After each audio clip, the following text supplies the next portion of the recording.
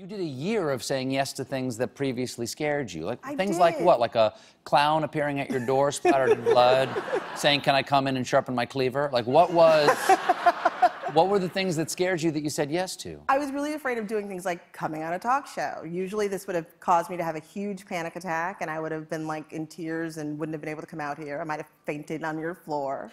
Oh, wow. Be good TV. It would have been really good TV. If you want to, just go right ahead. Just throw myself down. Please. Public speaking of any kind, giving You speeches. you went to Dartmouth and you gave the commencement speech. I did. There, right? I did. That was my first big yes, my second big yes of doing things that I was scared of. Yeah. And you gave I like the theme of it, which was, if I get this right, don't follow your dreams was the theme of your speech. Absolutely. I, on a certain level, believe with you. What did you mean about don't follow your dreams? I meant that people who are dreamers don't ever do the things that they want to do. They spend their time dreaming instead of actually just doing. And the people who do are the people who actually get somewhere. Right, right. You know, Chuck Close, the painter, he said, inspiration is for amateurs. The rest of us show up and work.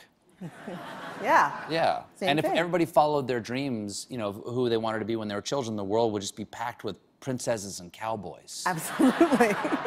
Did you have a dream? What was your dream when you were younger? I wanted to be Toni Morrison. I mean, I really That's wanted to be a novelist dream. like Toni That's a pretty Morrison. good dream, though. Yeah. Yeah? Why not? Why didn't you do it? Toni Morrison already has the job. Was there anything in this year of yes that you said, yeah, no? Yeah, my yes is a big no to that. Because one thing you did is you said yes to health. You lost 117 pounds. I did. I did. That was one. Yeah.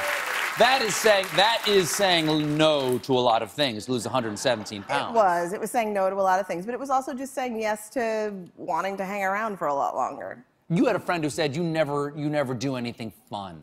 Yeah. What did she, you run 3 TV shows. That's fun. What did she mean by you never do anything fun? My oldest sister, Dolores, said you never say yes to anything. And she meant that all I did was go to work and come home and go to work and come home. I never, you know, you think that people who work in Hollywood have these fancy Hollywood lives. I have kids and I was just working and coming home. I was a workaholic. Yeah. That was it. What was your idea of fun? Laying on the sofa and watching Game of Thrones. Sounds pretty good, actually. It was pretty fun, yeah. So you mentioned your older sister. You're the baby of a big family, right? Youngest of 6. Yeah, I'm a youngest of 11. I know that feeling. Isn't it great being the baby? I love it. Yeah. They think I'm helpless. It's fantastic. You get away with a lot. I get away with a lot. I let my sisters take care of me whenever I'm around them. Absolutely. I love acting helpless. You sit down. Family holidays are amazing because I just stand there and look confused and they do everything else. Do they still treat you as a child? They think I'm an idiot. It's fantastic. Well, thank God you're not. And thank God you said...